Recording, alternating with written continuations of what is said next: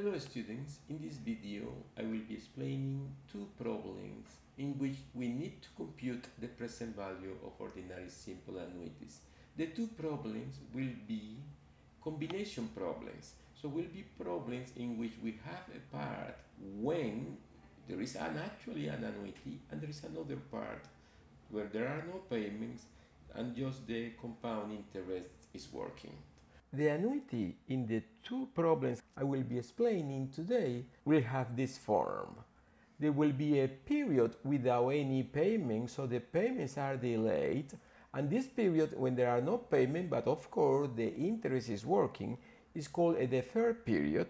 So will be a deferred period, and after that will be a time t in which the payments are happening. And we are going to compute the present value of all these payments at the beginning of the deferred period. An annuity like this, with this deferred period at the beginning, is called a deferred annuity. So, of course, the first problem I'm going to solve is the problem that we have here. Mr. Richards intends to retire in 8 years. To supplement his pension, he would like to receive $450 every 3 months for 15 years. He is to receive the first payment 3 months after his retirement, and interest is 5% compounded quarterly. How much must he invest today to achieve his goal? So to explain the situation, I will be making this graph. Mr. Richards intends to retire in 8 years. So he's going to retire and start receiving payments 8 years from now. To supplement his pension, he would like to receive $450. So every 3 months. So every 3 months, he's receiving $450. And he's doing that for 15 years. So there will be a period of 15 years when he's going to receive this $450. The first payment is going to be received 3 months after his retirement. This is just for explaining that this will be received at the end of the first payment interval. So I mean this will be an ordinary annuity when the payments are at the end of each payment interval. And after that, he's going to receive at the end of the other payments interval $450. The question is how much he invests today, at that moment, 8 years before he starting the annuity. So this is the question. So for solving this question, what I'm going to do is computing the present value of the annuity, and this present value of the annuity will be the future value of this period in which there are no payments.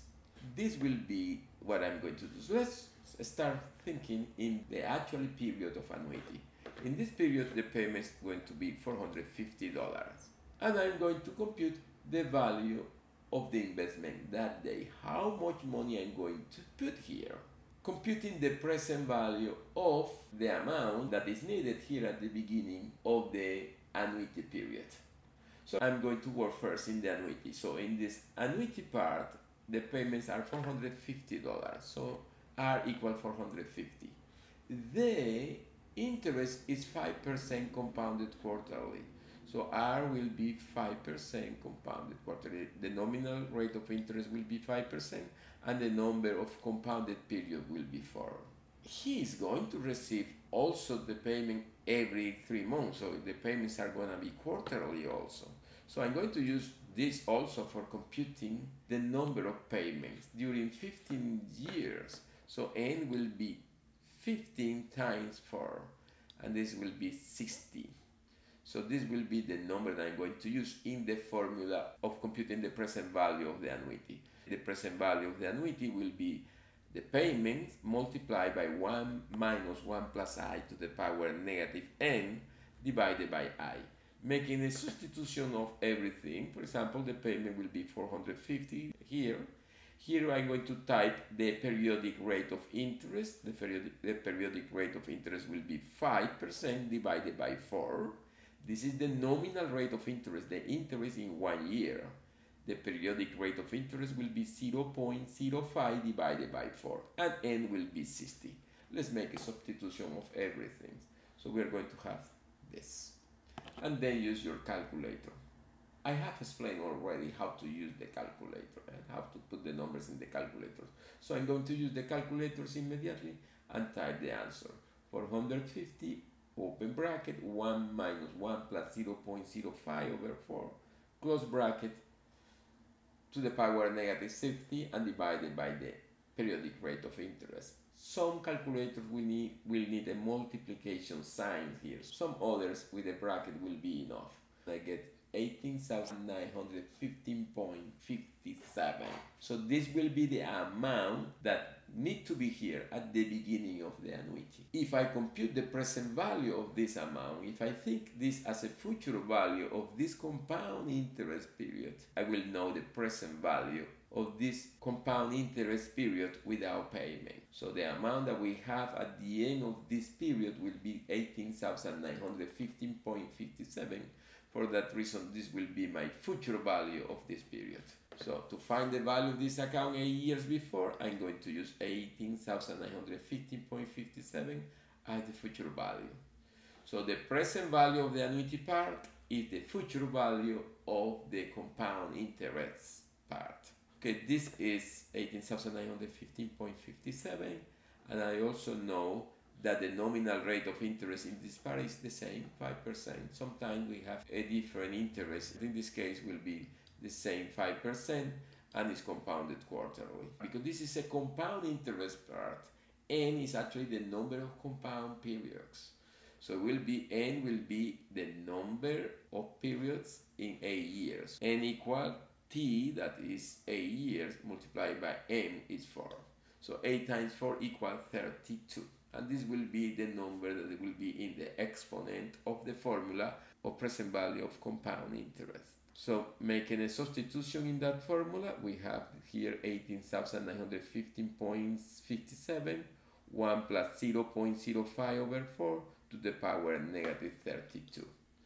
If I do that, it will be 18,915.57, open bracket, 1 plus 0.05 over 4, to the power negative 32. I use my calculator and I computed and I found that this is 12,710.96.